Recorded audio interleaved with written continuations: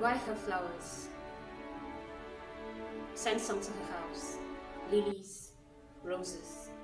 When we get to her house, we'll sign the death register and tell her you'll be sorely missed. The light has been taken out of the world.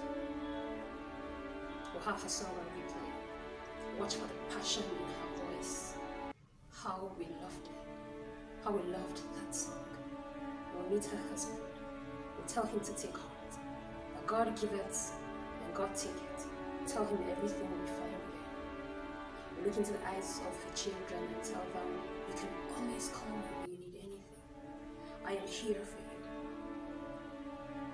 Then we'll talk about it some more. We'll wonder why she did not leave. We'll blame Cora for leaving. Call her a whore. And say women like her do not stay. We'll wish Osinachi left. And blame her for staying. Blame her for being so pure. For being Christian. For wanting to stay married and not divorced because it would have affected her brand, because we probably would not have listened to her if she were divorced and singing on our altars. We would not let her get close to our altars. We'll buy her flowers. As we do, I hope we remember to raise boys to be better. To raise girls to be better. To raise men to love. To be kind. To understand kindness.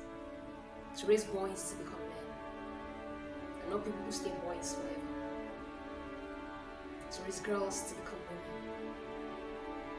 Women who can say no. Women who choose